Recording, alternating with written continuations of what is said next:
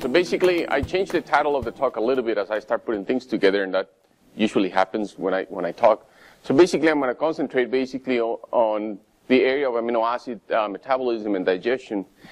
And I'll explain as the talk develops, I'll explain why I decided to do work on this topic. And the main reason is because I have work on it and I have data on it. It comes to be that simple. Here's a little bit of the agenda or the outline that we'll have for today. So we'll talk a little bit very briefly on immune activation. We're going to spend some time basically on looking at kinetics and changes in plasma amino acid concentration and trying to derive amino acid balances from there. Then we go and we're going to dive into amino acid digestibility and then what happens when animals are sick, and we actually use a salmonella infection challenge in order to achieve this. And then we have talk a little bit, re-emphasize some of what Dr. Faris talked about in terms of the fate of undigested crude protein and amino acids and what are the consequences, and a little re-emphasis over there. And then we have some conclusions, and then Dr. Faris and Dr. Boyd will be more than happy to answer all the questions that you guys may have. So if we look at basically the classical pattern is that we've been using LPS or lipopolysaccharide for many years to stimulate the immune system. It's a quick way to do it. It's a short-living stimulation, but it can give us some pretty interesting information. Pretty much the story goes that LPS is a component of the wall of gram-negative bacteria. It activates primarily macrophages. They release inflammatory cytokines, and this is produce a cascade of events that simulates an acute disease model. And then a lot of work has been worked on skeletal muscle proteolysis and protein synthesis, and also some work has done in the case of acute phase proteins. So if we start, and I'm going to give you some kind of historic perspective. If we look at here, what is basically animals that were challenged with PRRS, and then we look at what is their protein accretion potential even 7 or 14 days after inoculation, we see that there is a significant and drastic reduction in protein accretion. There's differences in feed intake, but even if you correct for feed intake, using feed intake as a covariant, you still will end up with a significant reduction in protein accretion, meaning that the reduction in feed intake does not account entirely or does not explain entirely the reduction in feed intake. In terms of protein synthesis, and these are data from my good friend Dr. Renan Orellana, and we're looking at protein synthesis here in two primary muscles, the longissimus dorsi, which is primarily a white muscle fiber type, and then the gastrocnemius is primarily a red muscle fiber type. And then we're looking here in animals that are challenged or are stimulated with LPS, we have significant reduction in terms of protein synthesis. So we start putting these things together, and it looks like, part of what we get this reduction when animals are sick is primarily because there is a physiological reduction in the capacity of these animals to actually synthesize protein. If we look at brief cartoon of basically about the immune activation and what's the impact on metabolism, we get pathogens that are present all the times. Our classical view is that pathogens are actually in the environment and they're going to go and infect the pig. A lot of the times we're actually realizing that some of these potential pathogens actually do reside inside the animal, but they are not expressed, or they're expressed in a place within the gastrointestinal tract where it doesn't cause pathology. However, if we look at the classical mode, these pathogens are primarily going to go and affect two major organ systems that we care about, either the respiratory system or the gastrointestinal system. And in the end, they're going to cause inflammation. And the way that they cause this inflammation is primarily they go and then they associate with macrophages, and these macrophages respond in one way, they produce reactive oxygen species, which can in turn cause inflammation and damage to the adjacent cells in their effort to actually kill and get rid of these pathogens. From these macrophages, and then for all those veterinarians in the audience, guys, this better than I do. Once we have macrophages that are infected, they can actually migrate to other tissues via the lymphatic system. The other thing that we talk about a lot is the cytokines that are secreted by these activated immune cells. The cytokines, first and foremost, have their effective on cells of the immune system in order to combat the infection of the animal. They also act on other tissues. An example is the central nervous system, and cytokine releases actually causes somnolence in animals. And all of us, when we have become sick, the last thing we want to do is be active in walking around. We just want to lay down and sleep. Particularly, the cytokines are well known. This pathway has been studied quite substantially. They have a direct effect on muscle. They also have a direct effect on liver. In terms of protein synthesis, cytokines will reduce skeletal muscle protein synthesis, and they will increase protein synthesis in the liver. So for many years, the thought has been that the muscle is actually degrading to feed amino acids, to provide amino acids to the liver, which is synthesizing protein at a high rate, and particularly those acute phase type proteins.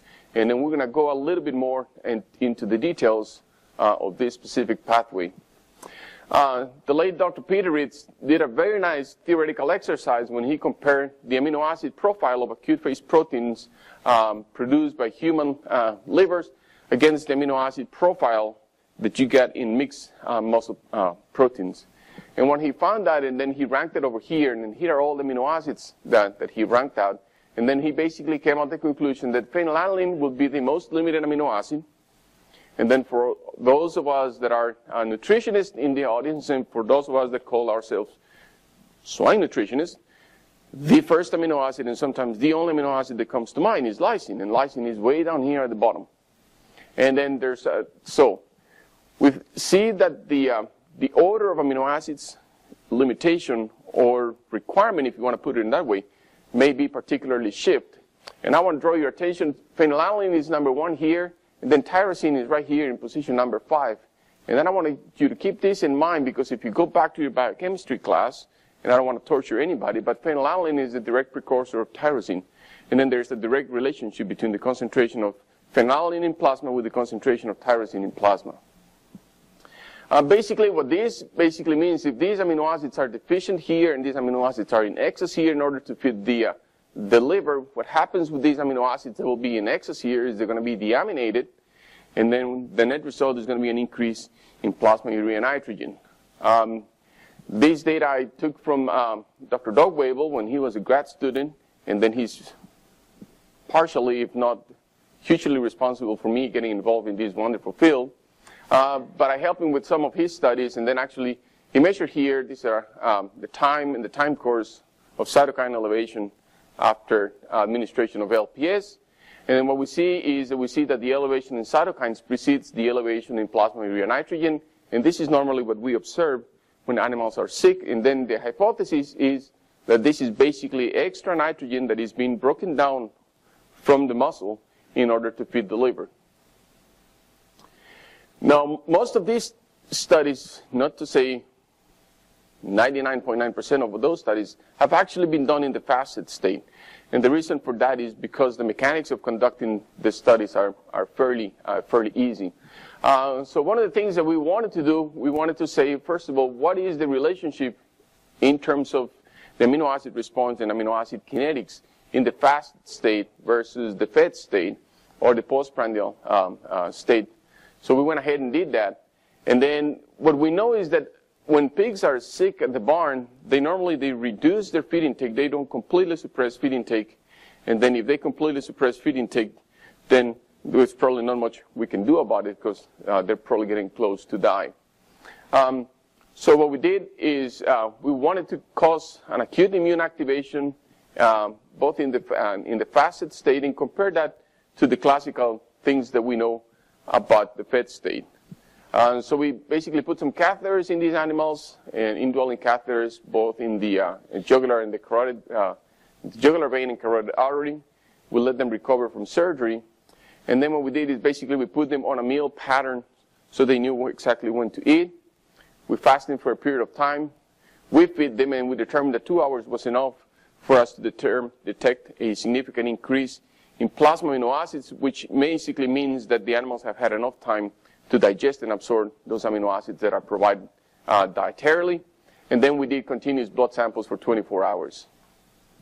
If we look at here, basically here the animals were to be fasted. This would be our control.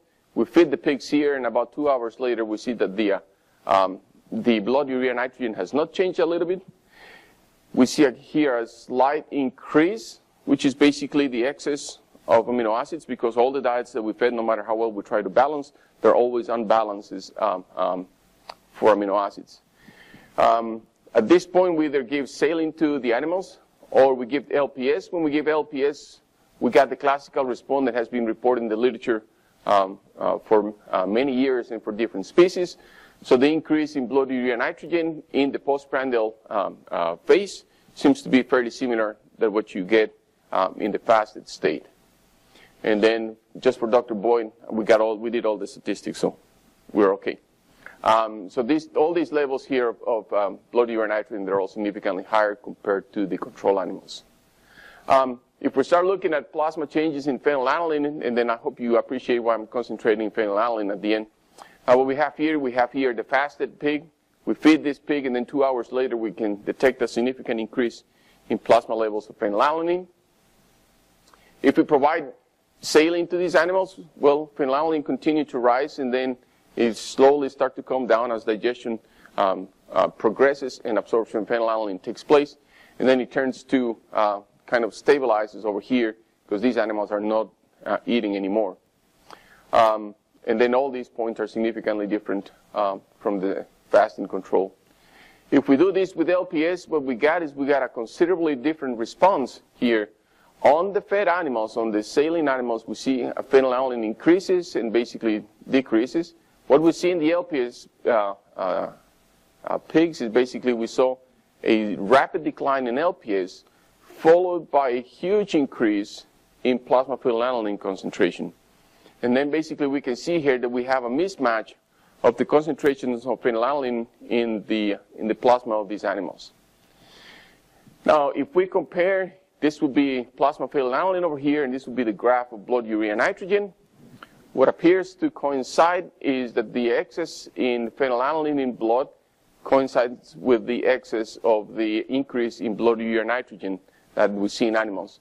This is particularly true for a lot of different amino acids, so we can start to say fairly confidently that is the excess of circulating amino acids that are not being used for metabolic purposes, and they are being they're not derived from the diet, so they are derived from endogenous sources. But these excess of amino acids are actually leading to this increase in blood urea nitrogen. And then we see the division about here, which is about 5 or 6 hours after we treat the animals with LPS, when we see basically the animals shifting from a lower concentration to a higher concentration of phenylalanine, and that's when we see the increase in blood urea nitrogen. If we look at other amino acids, here's lysine, for example, and you guys can see the patterns, lower at the beginning and then it's higher at the end. Here's methionine, again, lower at the beginning, higher at the end. Here's threonine, pretty low at the beginning and just about not different afterwards. And I have to show you leucine, otherwise my postdoctoral mentor will not be happy with me. And leucine is one of those that basically almost remains negative throughout the entire period of LPS treatment, along with valine and isoleucine. So the branched chain amino acid seems to take a really hard beat on their concentrations. So if we go back, let's go back again to the plasma concentration levels of phenylalanine, and let's focus on this area over here, which is are the first 5 hours post-LPS treatment. What we can do is basically we can draw the area under the curve for LPS, and we can calculate that. And we can do the same thing for the control. We can measure these two areas. And if we do that, we get these numbers. And then what's important here is basically that when we calculate the area under the curve, the animals that are treated with LPS basically have a 45% reduction in the area under the curve for phenylalanine. So the reduction in circulating levels of phenylalanine, it's actually quite dramatic. And we did this basically for all the amino acids in all different stages. And then we did a lot of work measuring the area under the curve. For example, here we have isoleucine. And then so basically we have for isoleucine, as I was telling you, isoleucine was one of those amino acids that was lower during the entire time. And basically we call the animals to be on a negative balance. And that should basically mean their concentrations are lower compared to the saline-treated animals. We have other amino acids, such as alanine. And alanine was positive during the entire period of the administration of LPS and blood sampling. And then we have some other amino acids like methionine. I also show phenylalanine. For a period of time, they're negative, and then for a period of time, they're positive. So we went on and basically determined where these shifts from negative to positive or positive from negative took place, and then we calculate and quantify the area under the curve for both groups of pigs. And then we basically run the statistics, and then basically we can come here and determine that when the pigs are in the negative relationship for phenylalanine, for example, this negative area is actually significant. When they go on a positive side, it's also a significant increase in phenylalanine. And then for some other amino acids, such as citrulline, there is no difference, it's kind of puzzling because you will think that with the urea cycle running at such a high speed and producing so much urea, you will probably expect, citrulline and ornithine to be elevated in plasma, but it wasn't. That was not the case. So from there on, and then having these areas under the curves calculated, then we basically decided that with that information, we could actually use them to try to estimate what was the plasma amino acid balance. And then again, this is not a tracer kinetic type of approach, but it was basically used in two different treatments. So basically, we calculate the area under the curve for each amino acids for both the saline and the LPS treated groups. And then we find a publication back from 1970, and basically I allowed to provide us a correction factor in order to move the area from plasma in kilograms per body weight to a unit micromoles per kilogram per mole. So with that information, we came up with this equation, which basically it's the difference between the area under the curve for both treatments. We apply our correction factor, and we get our time adjusted as well. And this will basically give us a good approximation or a good estimate as the balance of amino acids when the animals are sick.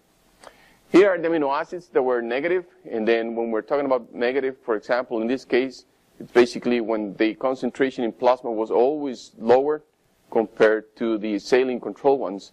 And we can see different amino acids going to different levels of a balance that are negative. Glutamine, valine, leucine, isoleucine, ornithine, and tryptophan actually came out to be negative during the entire 24-hour blood collection period. We can do the same thing for those amino acids that basically exhibit a positive amino acid balance, and here's an example of alanine. So we're talking about that difference between the LPS treated and the saline animals. And we have here taurine and alanine were positive during the entire period. And then we have different amino acids that have different periods of positive control. And then there was a huge error associated with glutamine and citrulline, so we couldn't determine any significantly difference from a balance or a theoretical balance of 0. So to summarize some of what we saw, we know that we know what the acute activation of the immune system does using a model like LPS. It's basically induces changes in amino acids and induces an increase in plasma urea nitrogen. And this happens both in the fasted as well as in the postprandial effect. And then the question is basically here, do we have a reduction in the digestion or absorption of these dietary amino acids? We know, and we're under assumption and presumption that there is elevated catabolism because of the increased level of blood urea nitrogen present in these animals. But then very little is known about the digestion and absorption of animals when they're sick. And when we altered the amino acid balance and when we measured, lysine, yes, lysine was the most negative one. Alanine was the most positive one. But then, is the fact that lysine was the most negative one, does that mean that lysine is the most limiting amino acid when animals are experiencing immune activation? After all, from the theoretical numbers from Dr. Peter Reeds, it will say that the animals will not need that much lysine when they're actually sick. So here's what I want to bring back, phenylalanine to tyrosine. And again, I apologize for bringing you back once again to your introductory class of biochemistry. But, this is a fairly simple conversion of phenylalanine to tyrosine by phenylalanine hydroxylase. We got two papers here. One is in preterm infants, which are under a lot of stress and stressful conditions. And here, basically, we have a pretty linear relationship between the concentrations of plasma phenylalanine and plasma tyrosine. The conclusion from this paper by Danny Beer and co-workers was basically that preterm infants are not tyrosine deficient, and they have enough phenylalanine hydroxylase ability to produce all the tyrosine that they need. Here's some data from, I believe this is from Ron Ball and co-workers. This is also adult humans. And basically we can see that as phenylalanine concentration or phenylalanine intake increases, there's a plasma concentration increase in tyrosine. So we got evidence from both preterm infants as well as adults that there is a pretty much linear relationship between phenylalanine and tyrosine in plasma. So here's plasma concentration of tyrosine during our 24-hour collection. And basically, you can see how tyrosine here drops down, and it pretty much stays below the entire time compared to the saline-treated animals. And then we have, this would be the significant effect of feeding time. So when we feed, tyrosine goes up. And then in the LPS-treated animals, we don't get that increase in tyrosine. So the question still is it digestion, is it absorption, or is it something else? Now, what becomes pretty interesting, at least for me, and you guys are welcome to disagree, is when we put phenylalanine next to tyrosine side by side, and we start looking at this area of surplus of phenylalanine here, which is basically after hour 5, hour 6, we have a plasma surplus of phenylalanine. Yet when we come to tyrosine, tyrosine is still largely deficient. So basically, this surplus of phenylalanine in blood is not being converted to tyrosine, because what you will have expected if you have unmodified or uncompromised phenylalanine to tyrosine conversion, you would expect that as phenylalanine start to increase in plasma, you would expect to see a corresponding increase in tyrosine in plasma. And this is actually not the case. So one of the things that we need to start thinking about it is what is the limitation, at least in amino acids, what is the limitation order of amino acids that we need to be evaluating? And the other thing that we need to think about it is basically that we divide amino acids in essential, conditional, and non-essential. And we always need to think about that these arbitrarily classification has been made from the point of view of feeding dietarily essential, non-essential, or conditionally essential amino acids to animals that are healthy. If we go back to the classical definition of W.C. Rose of what is an essential amino acid, you have it over there. I'm sure you have read it and have read about it. And we all know about it. It's basically an amino acid that needs to be produced endogenously. And in order to produce that amino acid, there is enough nutrients available to produce that amino acid. So it's plausible to hypothesize that tyrosine may likely be a dietary essential amino acid under the conditions, at least of the study that we were running on, because although there was plenty of tyrosine in the diet, and although there was plenty of phenylalanine present in plasma, there was no either digestion or absorption of tyrosine from the diet, or there was inability or lower capacity of the animals to actually convert phenylalanine to tyrosine. For the purposes of protein synthesis, all amino acids are equally essential. At that point, once we pass the level of absorption and digestion, the categorization of essential and non-essential, it's not applicable. At that point, all amino acids become essential, because when you are synthesizing a protein and you have your mRNA template and you start calling those tRNAs one by one, if you call an amino acid or a charged tRNA, I don't care which amino acid it is. It could be lysine, methionine, tyrosine, alanine, or phenylalanine.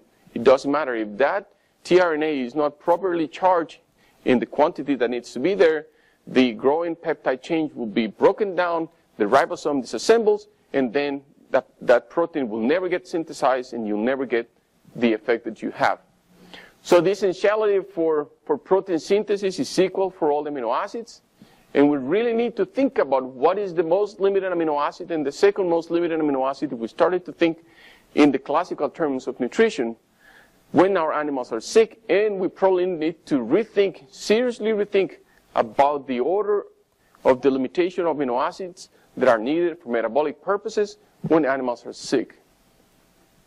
So, to me, it has been very interesting that a lot of the work that is actually in the literature has concentrated on this part over here, which we have already passed the gut, the digestion, absorption, first passive metabolism taken by the liver. And there's a lot of studies in this area over here.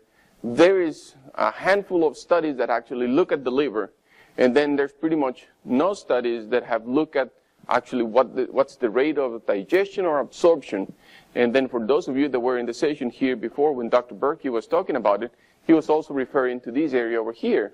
So we say, well, let's go back and then look at digestibility and find out why are people not measuring amino acid digestibility when animals are sick. So we actually embark and start doing the studies, and then we find out the hard way why people are not doing that. And it's because it's pretty complicated. So when it comes to amino acid digestibility, there's two things that we come to think about as to the factors that alter them. There's some factors that are endogenous and some factors that are exogenous.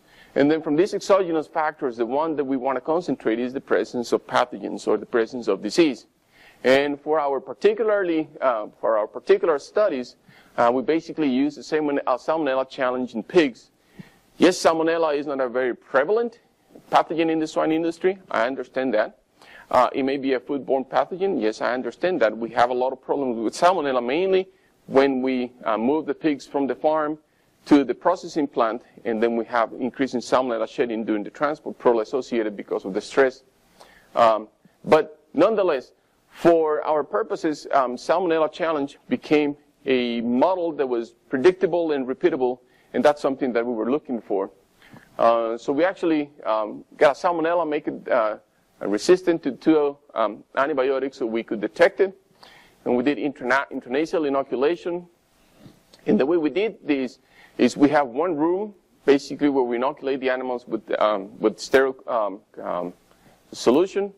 And to these animals, we fed them either a nitrogen-free diet or a regular corn, soybean meal-based diet.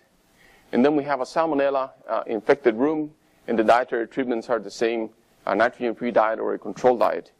And we euthanize the animals 24 and 72 hours after oral inoculation, but I'm only going to show you results from 24 hours.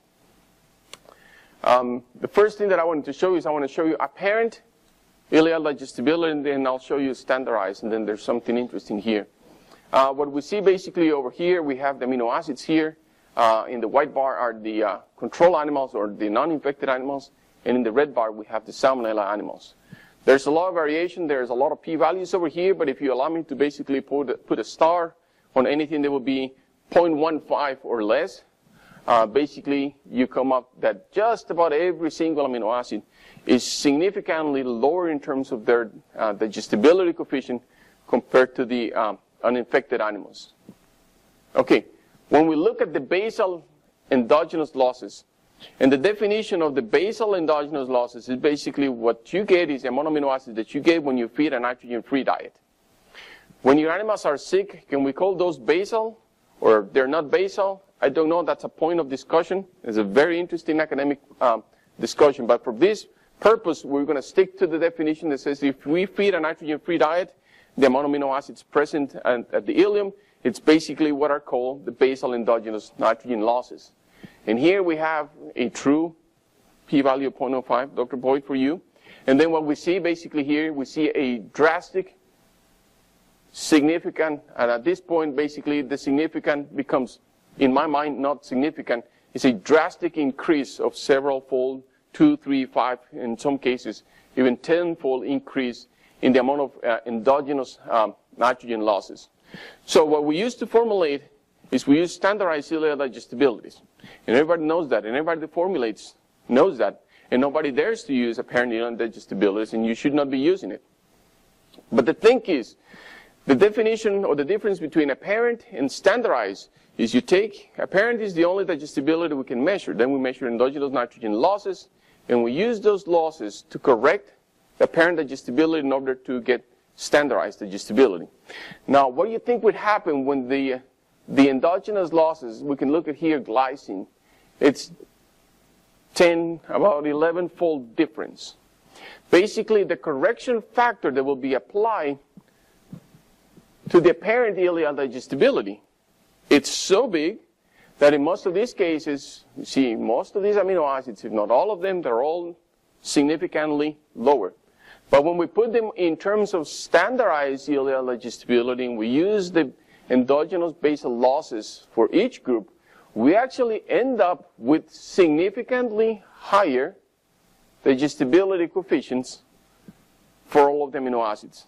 They're not different, or they're significantly higher. And then now you tell me how much sense does it make to say, or to conclude, that a sick pig has a greater digestibility capacity compared to an animal that is healthy. So it's one of those situations where we have found that where the standardized approach may not be applicable in order to measure basically what's the true capacity of the animal. So I show you data for 24 hours, and then we also have data at 72 hours. And what we see at 72 hours is the changes thing to normalize itself. So we did another study, and in this case, instead of using with the comparative slaughter approach, we wanted to use ileal cannulated pigs. This was a heck of a lot easier said than done, because you got to do surgery, you got to treat these animals with antibiotic, but at the end you want to make sure that they are antibiotic free. They have all the antibiotic out of their system, so when you infect them with salmonella, they become sick. Again, that was a heck of a lot easier to say than done, and then it took us several tries. But we did that, and then we actually cannulated these pigs. We let them recover. We infected them with salmonella, and basically we collected digesta for 8 hours, for periods of 8 hours, for a total of 72 consecutive hours. And the design was the same. We have a room, basically, where we have animals that were the control animals, uninfected, consuming a nitrogen-free and a standard diet. And then we have our salmonella challenge group, both with nitrogen-free and a controlled diet. And what I'm going to show you here is the open bars. The open circles are the apparent ileal digestibility. The black circles are the standardized ileal digestibility. And at the bottom, which will go here with the right-hand y-axis, are the endogenous nitrogen losses. And then you have here the period post-inoculation. In this case, we got tyrosine here. And then what we see is that we inoculate the animals at this point here at time 0. And we get a drastic reduction in amino acid digestibility. And that digestibility slowly starts to recover at the end of 72 hours. We have pretty much restored or recovery of these animals. In the case of endogenous nitrogen losses, we see a sharp increase when we have the infection with salmonella. The other thing that I want you to notice here is I don't have bars or stars over each one of the points. And the other thing that I want to point out here is the size of the error bars that are huge. And we have a lot of animals, but we have a lot of variation. It's one of the challenges also that Dr. Berkey in the previous session was mentioning about. So that's tyrosine. Here is lysine, and we can see pretty much the same pattern, a reduction in amino acid and recovery, and increase in endogenous nitrogen losses. And here is tyrosine. So going back to the tyrosine story, we have a double whammy because we have reduced digestibility, likely reduced absorption, and then we have the inability of the animals to use phenylalanine as a source of tyrosine. If we look at the overall digestibility, if I average all the amino acids, this is basically how they'll look out. A reduction and then recovery, endogenous nitrogen losses will go up, and then we'll start to normalize. If we look at here, basically this will be the dry matter content of the digesta. You can see how the dry matter content goes down as the animals start to become infected and develop diarrhea. What it was interesting for us, and then basically we found this relationship between endogenous amino acid losses and the amount of dry matter present in the digesta. For practical purposes, we can think about that animals that have loose stools, they're probably not digesting well, they're not absorbing well, and on top of that, they may be excreting more endogenous nitrogen losses. So to summarize this, we have lower apparent ileal digestibility that is associated with higher endogenous losses. So the animal is able to digest less amino acids and actually secreting more amino acids into the lumen of the gut. There's a higher demand for nutrients and energy because of this. And then, so what we need to do is we need to provide highly digestible dietary proteins. And then I'll skip all of this in the sake of time. And then, let me go back here. Just to re-emphasize here, we have two different treatments here in terms of protein. And the use or not of a protease, which in this case is not that relevant. Two different kinds or two different types of diets with different levels of digestibility. So basically, you end up with different levels of ammonia in the cecum. If you increase the digestibility of the diet, you're going to end up with lower ammonia, and this lower ammonia and results in lower levels of pH in the cecum as well as in the ileum. This less fermentation of protein actually translates into an increase in the presence of lactobacilli and a reduction in the presence of potentially pathogenic microorganisms like E. coli. And this is simply because we're changing the environment in the gut. So to summarize, basically, we know that there is alterations in terms of digestion, absorption, and metabolism of amino acids. We also know that undigested proteins have a tremendous effect, not only on the bacterial species that are being producing, but also on the population of microbes that will result from there. And at this point, basically, what we can do is we need to make sure that if we have animals that are under some sort of gut health challenge, is make sure that we provide them with ingredients that are highly digestible, at least in terms of protein and amino acids.